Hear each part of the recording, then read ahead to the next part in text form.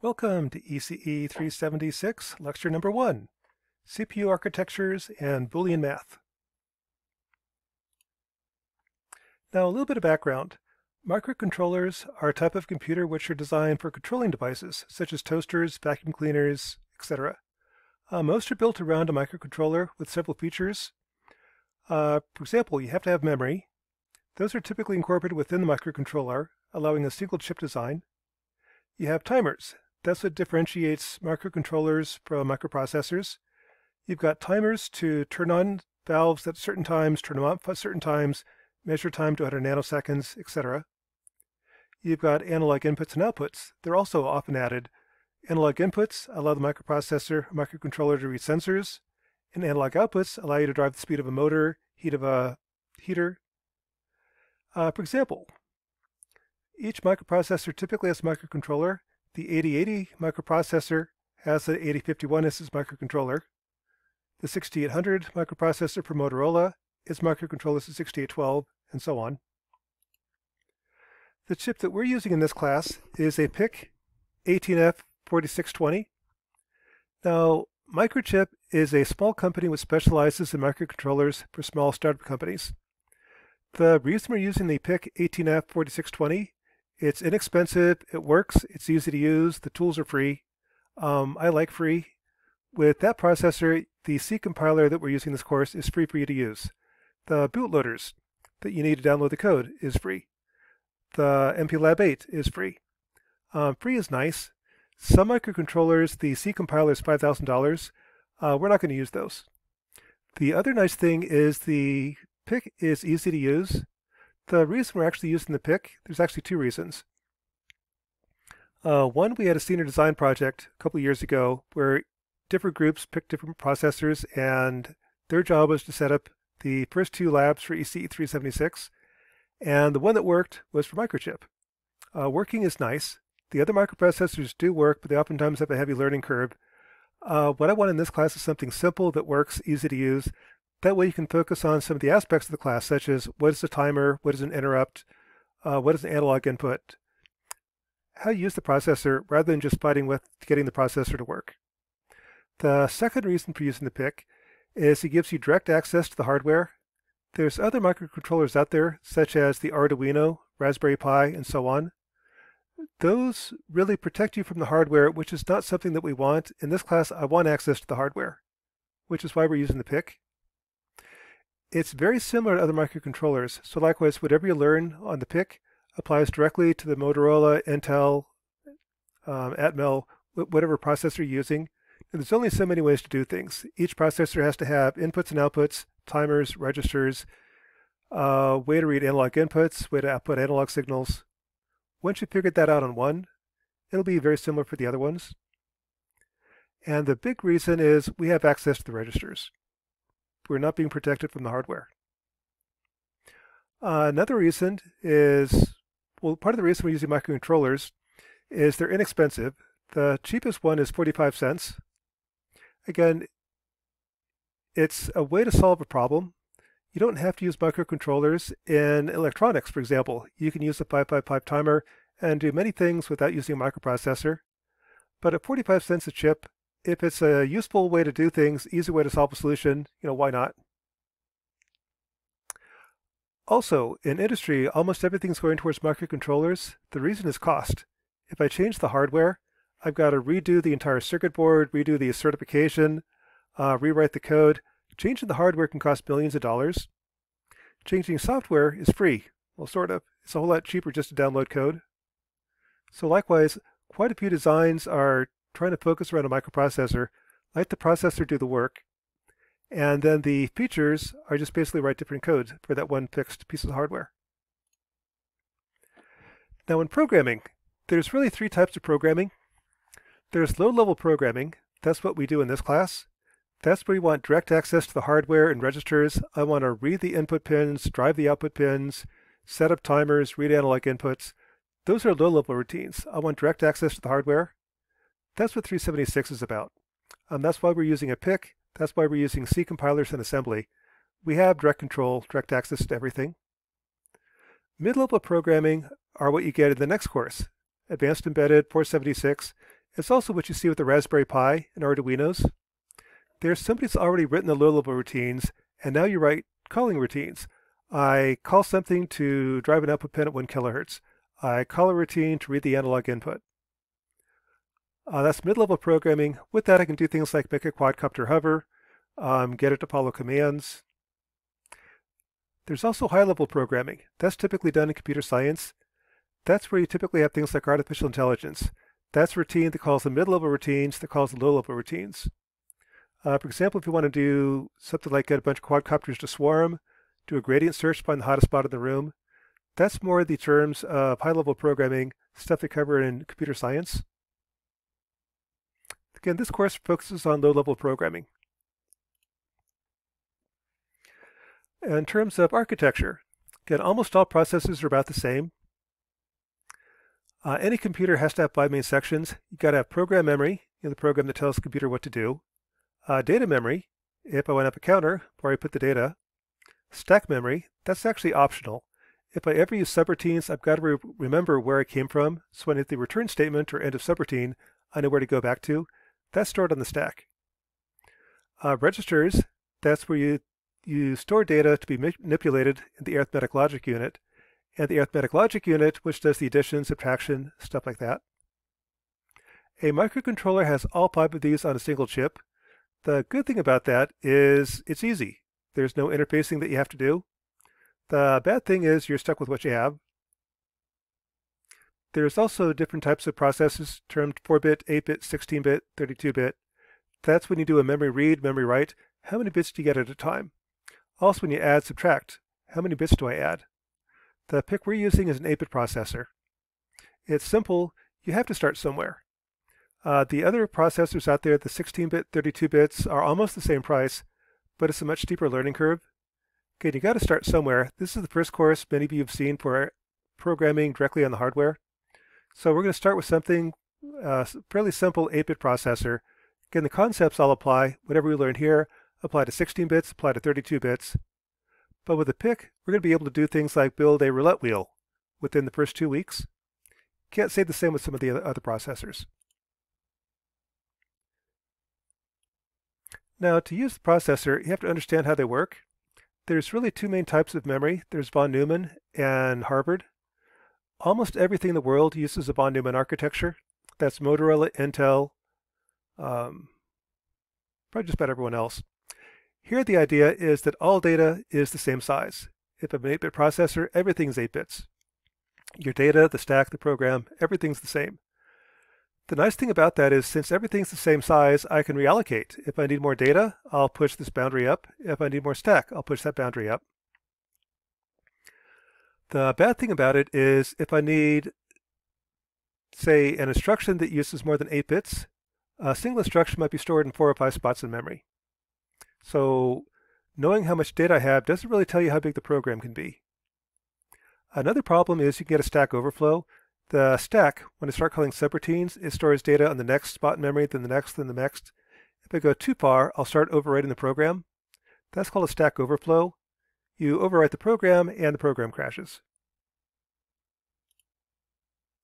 What the PIC does, in contrast, it uses a Harvard architecture. With a Harvard architecture, program memory, data memory, stack memory are all completely different spots in memory. What that lets me do is I get to optimize them. Program memory on our processor is 16 bits. The reason for 16 is I can store the entire instruction in 16 bits. So when I read one spot of memory, I get the whole instruction. That's nice because I've got 32K program memory. I can actually have 32,000 lines of assembly program. The data memory is 8 bits wide, and you've got the 3968 bytes of memory. The stack is 31 deep. Now with the read-only memory, that's your program memory. What that's used for is your program, tables, vectors, main routines, subroutines, interrupt surface routines, all that. Everything has to fit inside 32K. RAM is used for your data. You've only got 4K of data, or actually 3968, something like that. That's located in between address 0 and FFFF. Let's see. This actually split into banks. On this version of the processor, there's only one bank, so you don't have to worry about it. On future upgrades, there might be 2 or 3 banks, which causes kind of a problem with programming. If my data goes between banks, it's a little bit harder to access data within that memory. And the stack, this processor has a 31 level stack, meaning a subroutine can call a subroutine, can call a subroutine, can call a subroutine 31 times in a row. When you call a subroutine, it takes the return address, pushes it on the stack. When I hit a return statement, it pops that return address off the stack. So every call has to be matched up with a return. That makes sure that when I push data on the stack, it's pulled off. If I don't do that, the stack is messed up and all the return statements don't work anymore. The 31, what that means is if I call a subroutine more than 31 times in a row, I run out of place to put the return address and the program crashes. That's part of the reason for this processor, recursion is not allowed. Also, I personally don't use recursion because I don't understand it, but if you did understand it, you're still not allowed to use it. Another thing about this processor, there's a thing called a pipeline. It actually takes 2 instructions to execute each command. It takes 1 clock to fetch the instruction, the second clock to execute it. But there's a pipeline. So what happens on clock number 2, I'm executing the instruction at address 800, but at the same time I'm prefetching address 801. At clock 3, I execute address 801, then prefetch 802. The net result is I'm executing 1 instruction every clock, unless that instruction is a goto. If 801 is a goto statement and I prefetched 803, well, that's the wrong command. The next command is somewhere else in memory due to the goto. So for the PIC, it's 1 clock per instruction, plus 1 for every goto statement. That makes counting clocks really easy. It's just basically every instruction is 1, plus 1 per jump or goto. There's also a thing called registers. Registers make it easy for the hardware. Somebody had to design the hardware, and it's much easier knowing when I do an add command, what 2 spots of memory am I adding together, rather than trying to design the hardware to add any 2 spots of memory. Those 2 specific spots of memory are called registers. Different processors have different amount of registers. The 6812, for example, has 6 registers. The PIC only has 1, the W register. That makes life nice because you have no choice. Everything goes through W. That makes life kind of annoying because if I want 2 registers, too bad. Sometimes logic gets convoluted because I'm trying to get away with only using 1 register. And for Boolean math, again, a processor, everything's in binary. A couple definitions before we start. A bit is a 1 or a 0. That's a single flip-flop or capacitor where it's either 5 volts, logic level 1, or 0 volts, logic level 0. A nibble is 4 bits. When we get to hexadecimal, each hexadecimal number is 4 bits or a nibble. A byte is 8 bits. A word is actually not defined. A word is more than 1 bit. On this processor, each line of program memory is a word. That turns out to be 16 bits. Each line of the stack is 1 word, 15 bits. So it's just basically a group of bits. And then binary is base 2, decimal is base 10, hexadecimal is base 16. And the symbology is 0b means binary, 0x means hex, and if there's no preface, its default is decimal. In terms of base 2, base 10, and base 16, okay, base 10, 1, 2, 3, 4 means 1000 plus 200 plus 30 plus 4. Base 2, everything goes by powers of 2. Base 16, everything's powers of 16. Most important is the range of bits, a very important part. If I have a 3-digit base 10 number, I can represent numbers up to 0 to 9999. That's 10 cubed minus 1. Base 2, 8 bits can go to 2 to the 8th minus 1, 255. Base 16, 4 nibbles or 16 bits can go up to 65,535. That's important because if I try to store data that's out of range, what it'll do will just wrap around. It'll do clock math. Hexadecimal. By the end of the semester, hopefully we'll be thinking in hexadecimal more than decimal. Hexadecimal is nice because I can see the bit pattern. For example, if I have a hexadecimal number f, I know the bit pattern is 1111.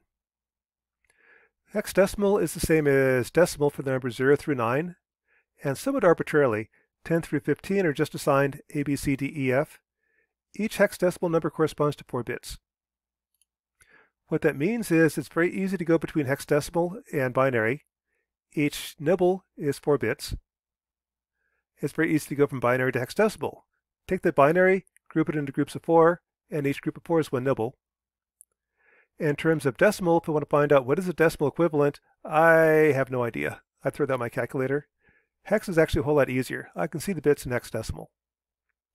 And the reason we care about the bits is the bits will be tied to I/O pins. A 1 might be light on, 0 light off. 1 could be motor on, 0 motor off. I want to know which lights are on, which ones are off. In hexadecimal or binary, I can see that. In decimal, it's really hard. So we really kind of prefer hexadecimal in this class. In addition, I can add numbers in base 10, I can add numbers in base 2, I can add numbers in base 16. The only catch is that when I do a carry in base 16, I'm carrying a 16. Or in my book, just throw it on your calculator. Calculators will solve that. The one oddity is logical operations. There's and, or, and exclusive or. For logical and, if both bits are 1, the output is 1. If either one's 0, the output's 0. I can also think of and as a bit clear. If I take A as 0, 0, anything in 0 is 0, so that's going to clear B. And with 1 is no change. The output is just B. Or, if either bit's a 1, the output is 1. Or is like a bit set. If A is a 1, then the answer is 1. If A is 0, the answer is just B. Exclusive or is even odd. If there's an odd number of bits, the answer is 1. Even number, it's 0. Exclusive or is like a toggle. If I exclusive or B with 0, I get B. Exclusive or B with 1, I get not B. So exclusive or is a bit toggle. So it's another use of and or not. And is a bit clear, or is a bit set. Exclusive or is a bit toggle. And the last thing is 2's complement. With the processor, I can represent both positive and negative numbers. The way negative numbers are represented is using 2's complement. For example, if I look at an angle, angles are 0 to 360 degrees.